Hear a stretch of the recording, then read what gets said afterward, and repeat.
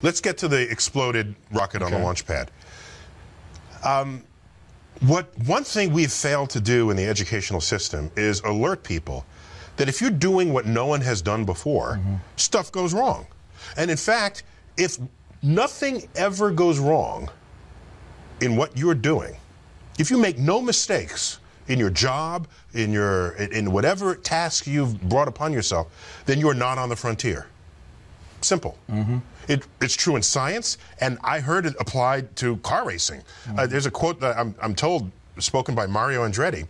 He said, if you are in complete control of your car, you're not in the race. Oh, wow. There's something that you're just not completely in control of. Take that. And only then can, and that's the same thing I'm describing for when you are on the frontier. And SpaceX is on the frontier, not a space frontier where they're going farther than NASA has gone. They're on another kind of a frontier where they want to make access to space maximally affordable. So that means they have to design their rockets differently from how anybody else had done it before, and they're going to be mistakes. So I see the explosion on the launch pad, and I say that is an occurrence that is rich with learning opportunities. It's not just a spin, it's real. And yes, it's a spectacular explosion because the whole rocket is filled with fuel. But it's typically one little thing that went wrong that they had not anticipated. They have to design it differently. Go back to the early days of NASA. There's footage on YouTube. Rockets blowing up all the time because no one had put rockets in space before. So now they're trying to do it in a whole new way. I'm going to expect that and more of it. If you look at our closest genetic relative to human beings, it would be the chimpanzee. We share like 98+% identical DNA. We are smarter than a chimpanzee. So let's invent a measure of intelligence that makes humans unique. Let's say intelligence is your ability to like compose poetry, symphonies, do art, math, and science, let's say, okay? Let's make that as the arbitrary definition of intelligence for the moment. Chimps can't do any of that. Yet we share 98, 99% identical DNA, okay? The most brilliant chimp there ever was maybe can do a little bit of sign language. Well, our toddlers can do that. Toddlers. So here's what concerns me deeply. Deeply. Everything that we are that distinguishes us from chimps emerges from that 1% difference in DNA. It has to, because that's the difference. The Hubble telescope, these that's in that 1%. Maybe everything that we are that is not the chimp is not as smart compared to the chimp as we tell ourselves it is. Maybe the difference between constructing and launching a Hubble telescope and a chimp combining two finger motions as sign language, maybe that difference is not all that great. We tell ourselves it is, just the same way we label our books optical illusions. We tell ourselves it's a lot. Maybe it's almost nothing. How would we decide that? Imagine another life form that's 1% different from us in the direction that we are different from the chimp. Think about that. We got 1% difference and we're building the Hubble telescope. Go another 1%. What are we to they? We would be drooling, blithering idiots in their presence. That's what we would be. They would take Stephen Hawking and roll him in front of their primate researchers and say, well, this one is like the most brilliant among them because he can do sort of astrophysics in his head. Oh, isn't that cute? Little Johnny can do that too. Oh, that's so nice. Oh, in fact, Johnny just did that. Let me get it.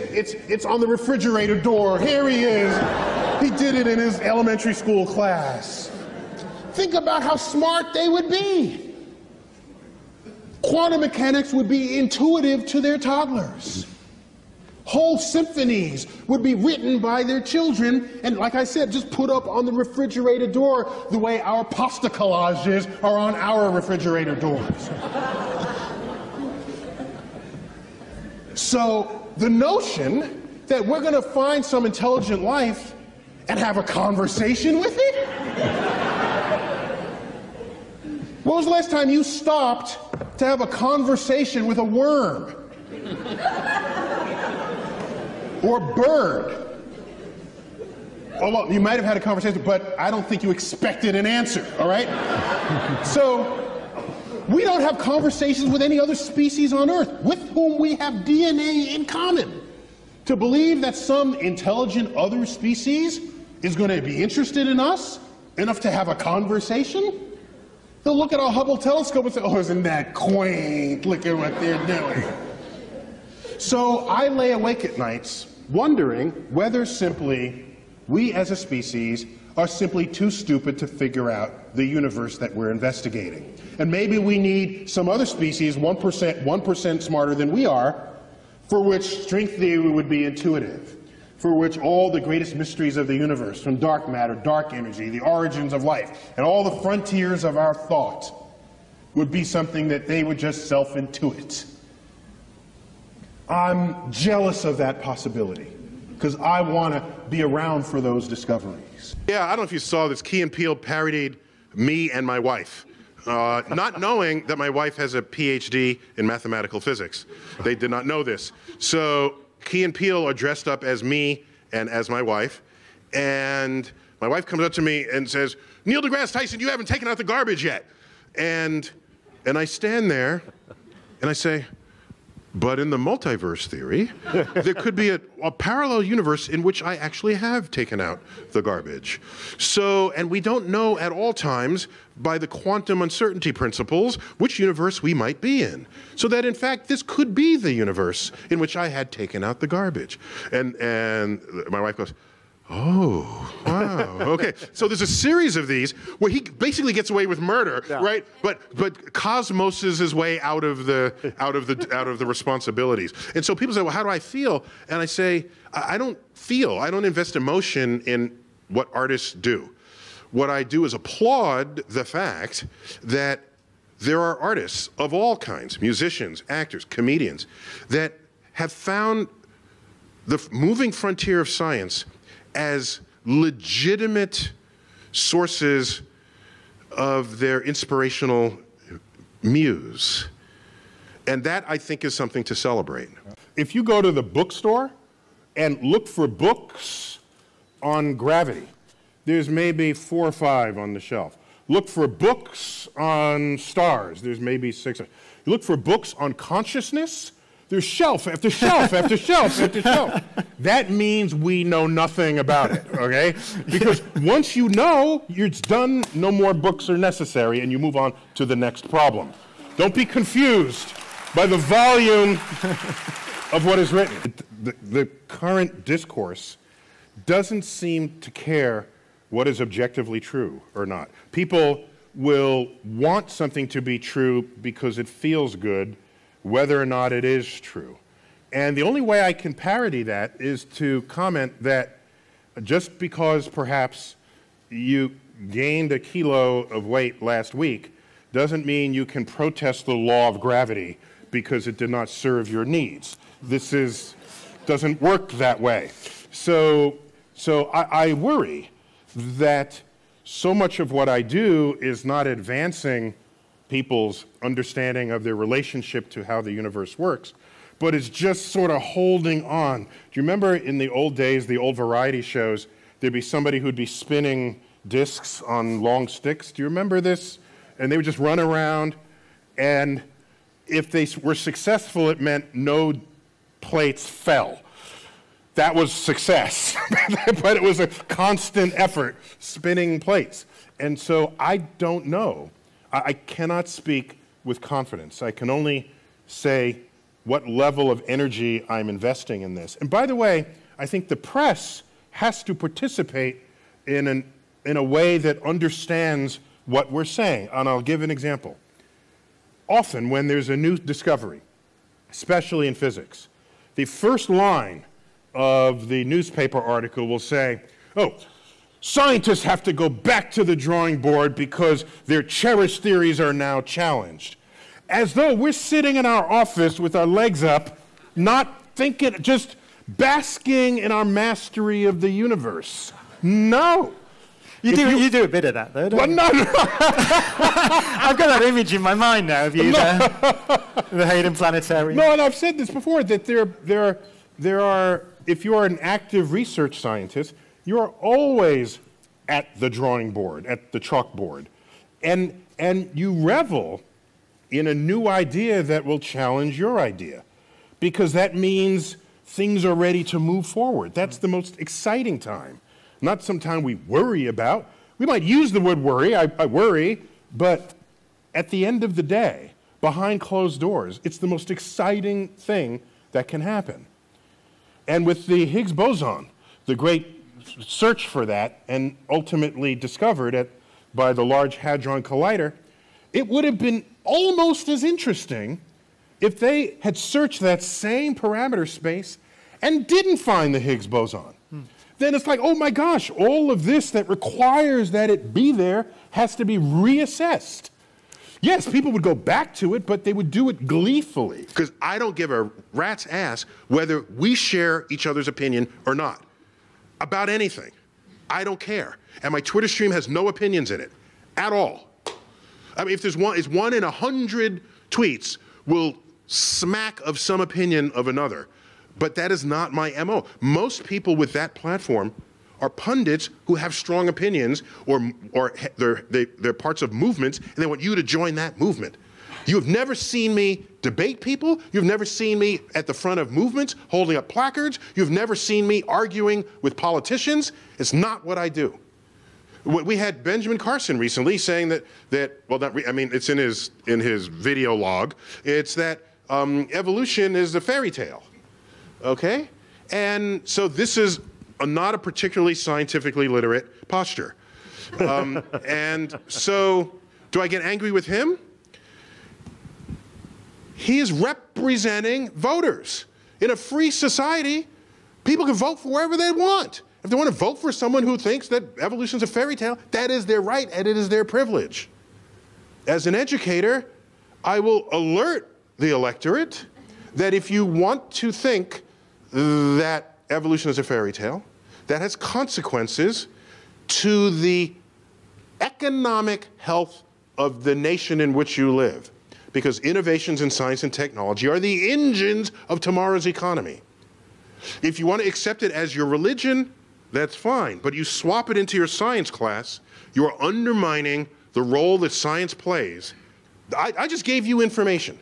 It's an if-then. If you do this, this will happen. It's not do this because I say so. Don't do anything because I say so. That's cult building. Hours a day to try to solve this, and not just my concern about Congress? Well, I checked these numbers. 57% of Senate, 38% of the House cite law as their profession. And when you look at law, law is, well, what happens in the courtroom. It doesn't go to what's right. It goes to who argues best. And there's this urge, the entire profession is founded on who the best arguers are. Right. It's not, a courtroom is not about the truth. It's about the theory, if I get what you're saying, is that each side argues their version, and then the truth somehow emerges. That's the premise. However, the practice, which, for example, is bred in debating teams, for example, where you know the subject, but you don't know what side you're going to be put on to argue. Right. And so the act of arguing and not agreeing seems to be fundamental to that profession, and Congress is half that profession. And I realized this when I was a kid. I was 12, and I said, oh, I wonder what profession all these senators and congressmen were. Law, law, law, law, businessman, law, law. And I said, there are no scientists. We're the engineers. Where's the rest of life represented here? And so when I look at the conflicts, the argumentative conflicts, I just sit back and say, you know, can I buy an engineer, please? Or put somebody, a business person who knows how to make a hard but significant financial decision, because at the end of the day, they got to make their books work. One of the problems with science in schools is that we are taught science as subjects. There's history, science, English, Spanish. It's a subject. And then you learn stuff about that subject. But that's not really what science is. Science is a way of querying nature.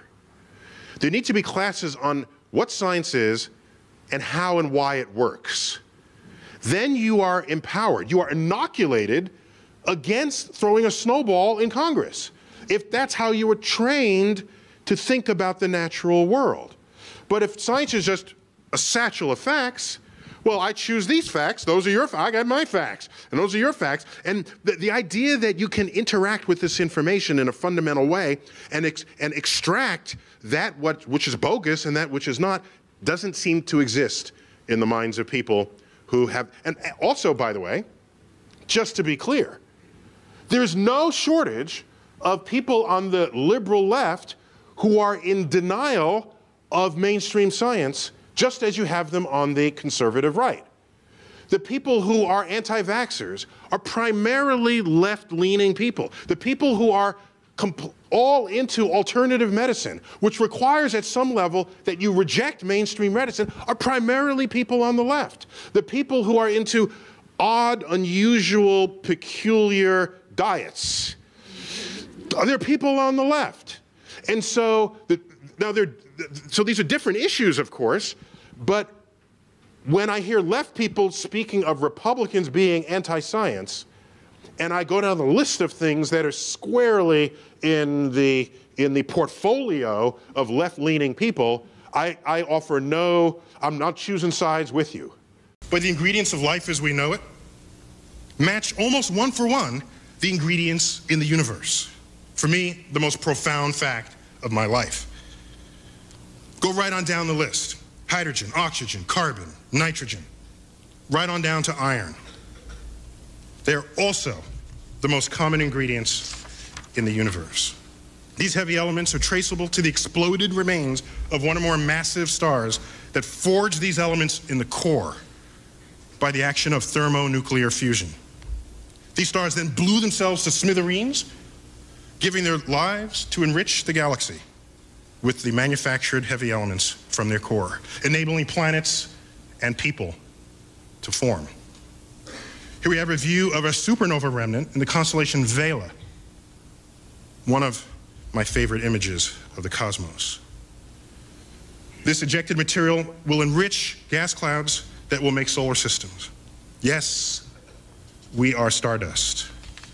Carl Sagan used to say to me, it would be arrogant for us to believe that we are the only intelligent life in the entire universe. It'd be pig-headed, yeah. There's no, yeah, again, the sheer numbers that are involved, not only how many stars in the galaxy, how many galaxies there are in the universe, and as it is now becoming apparent that planets may be common around stars, for us to think we're the only life, there's no way to justify that given the sheer numerics of it. In addition, the chemistry of life, the carbon molecules, the carbon chemistry that drives life as we know it, would be common everywhere in the universe because carbon is everywhere we look. Yeah. So if we were made of bismuth or some unusual element, then we might have the right to assume that we're unusual. But we're made of the most common stuff in the universe. Your best guess that there is life of an intelligent form similar to us somewhere else in some other place?